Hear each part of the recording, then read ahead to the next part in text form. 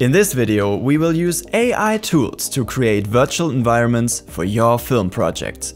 We cover the full workflow from generating the 3D sets to filming your shot in a low-budget virtual production environment to compositing your shots with some AI tips and tricks, like for example, relighting your shot based on the generated environment.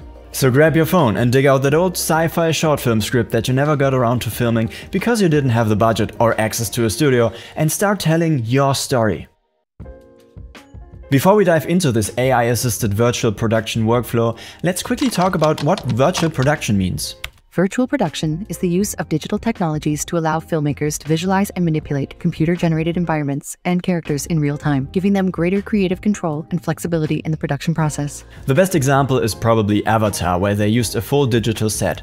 They only built the rough geometry of the scene, and everything, like for example the actors' performances, was transferred into a sort of game engine, allowing the director to shoot the movie pretty much like a traditional movie. Another example is The Mandalorian, where they display these virtual environments in real time on a giant LED wall. And not only does this help the actors to feel immersed in the world, it also helps to integrate the footage because the actual environments are lighting the scene. But I suspect that none of us have access to such a giant LED production studio, so instead I would like to recreate this effect using AI tools.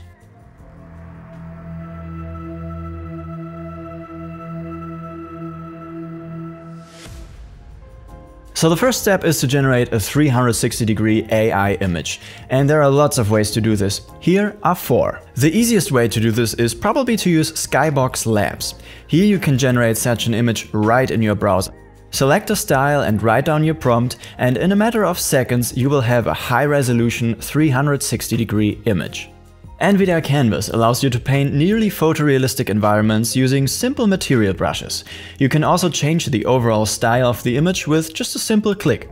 And with the latest update, which you can download for free, you can now also create 360-degree images. If you want even more control, you can use ControlNet for stable diffusion. Just go to Text to Image, open ControlNet, and use any 360-degree image as your reference image. Choose depth as preprocessor and the corresponding depth model, and don't forget to enable tiling. Now you can start transforming your base image into anything you can imagine. Using Midjourney as your image generator is also possible. Just upload a 360-degree image, copy the URL, add it to your prompt, also set the aspect ratio to 2:1, and Midjourney will start generating a 360-degree image.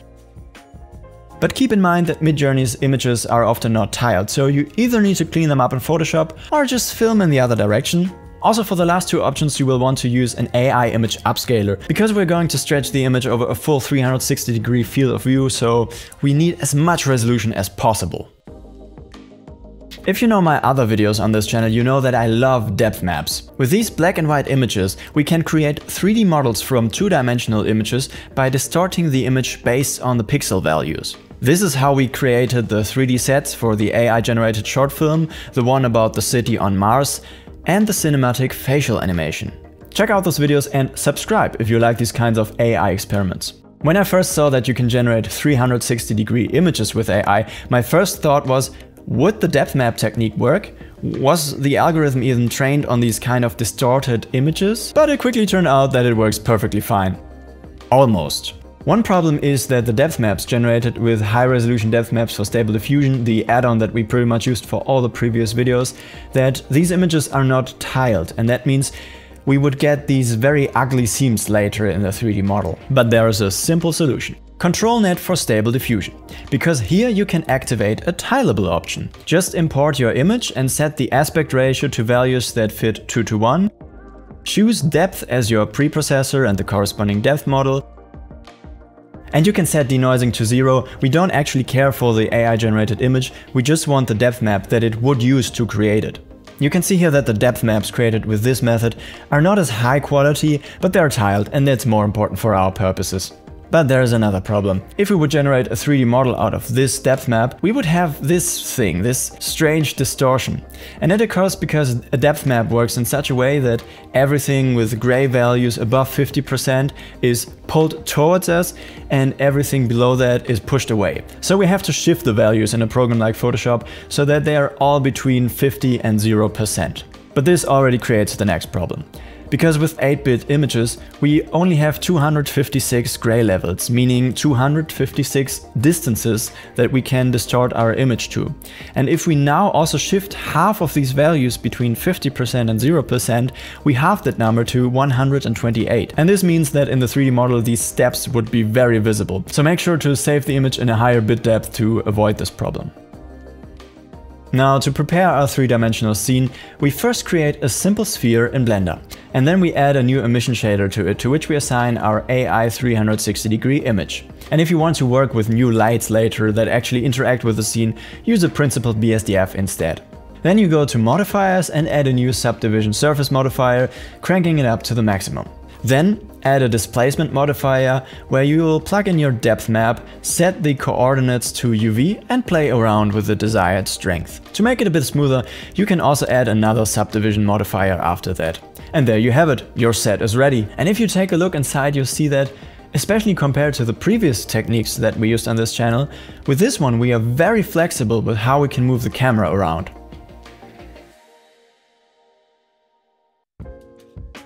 There are two ways how you can film this scene. For the virtual production way, you will need an iPhone with the app CamTrack AR. And for the other one, you can use any camera that you like. Let's start with CamTrack AR.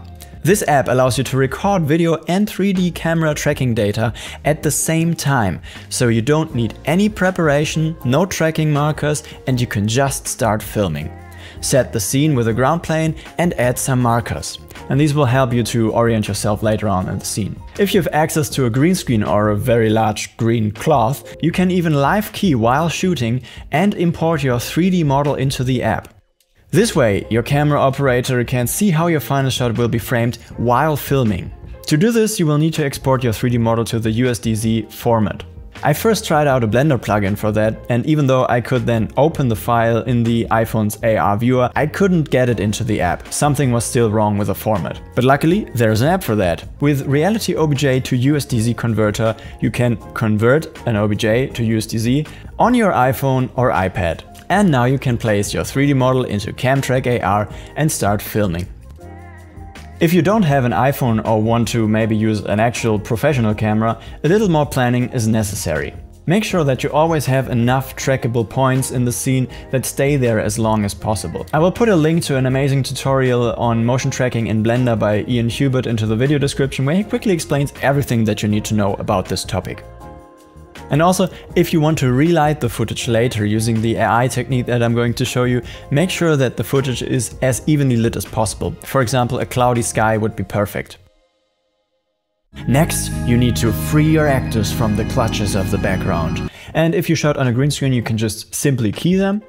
And if you didn't have a green screen, try out the After Effects Rotor Brush tool or the AI background remover by Runway ML. So when you tracked your footage in Blender, you're pretty much all set. You have your scene with a camera and you just need to change your background image for the camera to the keyed image sequence of only your actor.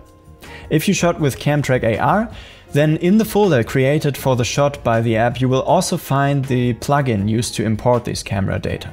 Simply install it and then you can go to File, Import, hit Film AR Tracking Data. Now you can import your 3D model, rotate it the right way, scale it to your liking, load your keyed image sequence into the camera background images, and your scene is ready.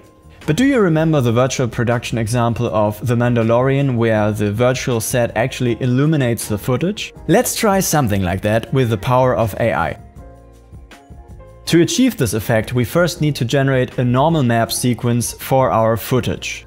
Instead of using luminance values to represent the distance from the camera like with a depth map, a normal map uses the red, green and blue channels of an image to represent the orientation of the surfaces.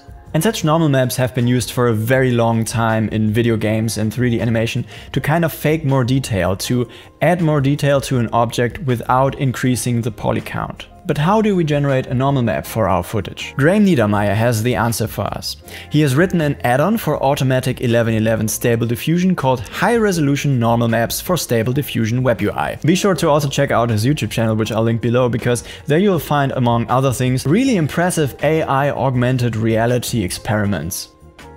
The tool was originally created to generate normal maps for AI-generated images, but when we turn down the denoising strength all the way down, the add-on just uses the original image. And that means using the batch function we can just load in our image sequence and it gives us a sequence like this one. And as you can see, the tool was not really intended for video sequences and it flickers a lot, but we can use the same trick that Corridor Digital used for the AI anime movie to deflicker the generated images. Just go to the Fusion tab in DaVinci Resolve and put a few deflicker nodes set to fluorolight in a row. I have also added an optical flow node which detects the pixel movement of the image, and I smoothed it out using a repair frame node. I was also wondering if it makes a difference if we use the already keyed footage or the footage with the background still inside it to create the normal map. In this example, it worked much better with the background. So I also tried whether using a sequence with an artificially inserted background, for example because we were shooting in front of green screen, would make a difference, but the results were not convincing enough to justify the amount of work and enormous render times. Back to Blender. Here we first have to get the image sequence from inside the camera out into the scene as an image plane. And for this I'm going to use the add-on Reference to Image Plane. Just download the zip file from GitHub and install it under Preferences in the add-on tab. Now you should see a button Image Plane from Visible Refs in the background images settings of your camera. If you click on it, you can choose the distance to the camera and the shader type, use a principled BSDF here, and you will have your footage physically inside your 3D model. If you want to adjust the distance to the camera, you can do that here. Next you can insert the normal map. Open the normal map sequence in a file node and set it to non-color. And then plug it into a normal map node and into the normal slot in your principled BSDF. The imperfections of the normal map were still a bit too strong for me, so I built a small setup based on this tutorial with which you can flexibly blur the normal map. And next I want to finally relight the scene. So if you want to render in cycles, you can simply assign an emission shader to your 3D environment and play with the strength. The world will then serve as a light source for your image sequence. For a much faster Eevee workflow, you can create a sort of fake HDRI by loading your original 360-degree image into an environment texture and then use, for example, a curve node or a hue and saturation node. Also, don't forget to align your fake HDRI image with the 3D model. So you can see our footage fits much better into the 3D model already, especially considering we had a completely different lighting setup while filming these shots. But it really starts to shine when we add our own custom lights into the scene. So in this shot, for example, I wanted to highlight the cyan and magenta neon lights of this Blade Runner-like cyberpunk city even more. So I added 2 more point lights into the scene.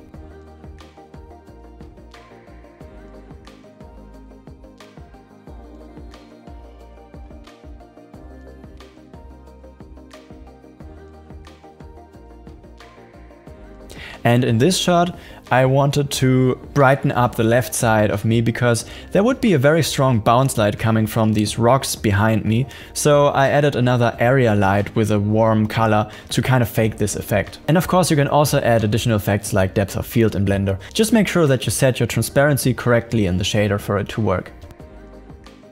So now that these shots are pretty much done, we could render them out and call it a day, but I would recommend rendering the foreground and background separately so we can do some additional compositing in Nuke Fusion or After Effects. If you shot with Camtrack AR, you can also import that camera data into After Effects as well. And in this shot, for example, I used it to add some additional dust stock footage into the scene.